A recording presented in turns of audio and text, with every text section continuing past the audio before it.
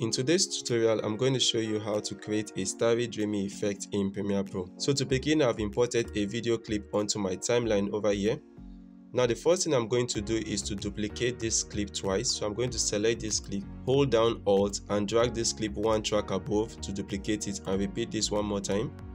Now the next thing I'm going to do is to move over to my effects library, and under my video effects I'm going to search for the directional blur effect and drag this directional blur effect onto my top two video layers over here. Now what I'm going to do is to select any one and move over to the effects control library over here and set the direction to 45 and the blur length to 75. Now I'm going to select the second duplicated layer and change the direction to -45 and change the blur length to 75. So what I'm doing is I'm creating an opposite direction between the duplicated clips.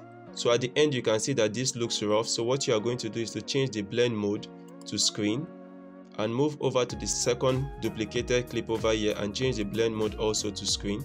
And as you can see, we're already beginning to create this starry effect in this clip over here.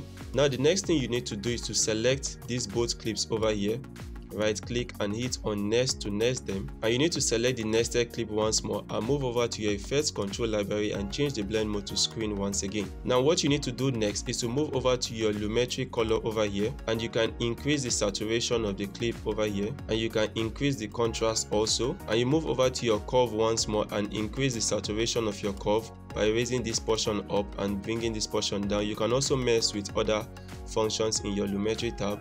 And if we go back now and hit play, you can see this starry effect that we have created over here. And that's it guys on how to create this starlight effect in Premiere Pro. I hope you found this tutorial very useful. If you did, kindly give this video a thumbs up and don't forget to subscribe to my YouTube channel. Thank you and see you guys in my next video tomorrow.